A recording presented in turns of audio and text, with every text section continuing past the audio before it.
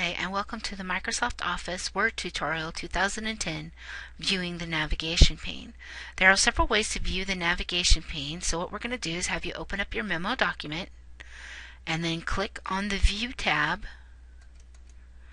to display the Show grouping, and go ahead and use the checkbox to view the navigation pane. We're going to use the little X to close it, and I'm going to click it again. And then you can also use the pull down arrow to close it, and then I'm going to click it again. And you can also just unclick it to close the navigation pane.